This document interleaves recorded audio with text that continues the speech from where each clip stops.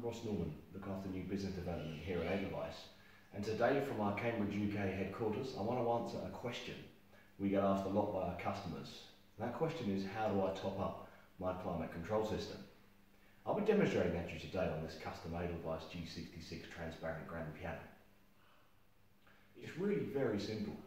We'll include some pictures at the end, but you can see the indicator lights for the climate control system just here. You'll notice that I'm at the right hand side of the piano, just standing at the front of it. That's the treble end. We always try and position our indicator LEDs and our fill-up hose to the treble side of the piano. So if you're looking for it, stand in front of the piano and go right. Topping up your climate control system is really very simple. It consists of 3 very easy steps. 1, find the filler hose. 2, fill the jug with water. 3, put the water into the filler hose. I'll demonstrate those 3 steps now. So the filler hose is tucked up underneath the piano. Up here, I'll just quickly, it's held in with a couple of clips. I'll just quickly unclip that and bring it out from here so you can see it. Here's my filler hose. So having located the filler hose, all I need now is my climate control jug. I take this jug to a water supply, I fill it with water up to this red line.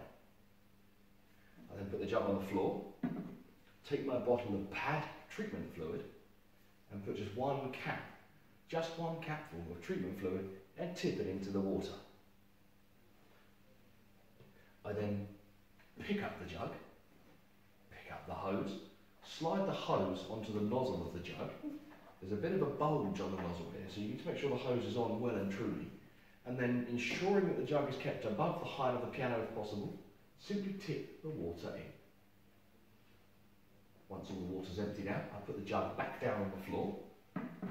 I wait for the water to siphon back out of the hose, any water that might still be in the hose and wants to come back into the jug.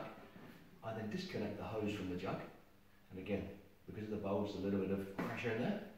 Jug back on the floor, and simply clip the hose back up underneath the piano. And that's all it is. Every time your yellow light comes on, that's all you need to do. It could be as often as 2 weeks, it could be as often as once a month, it could be as often as once a week. It's very dependent on the environment that your piano is situated in. But please do keep an eye on these indicator lights, and every time the yellow water light is flashing, that's all you need to do.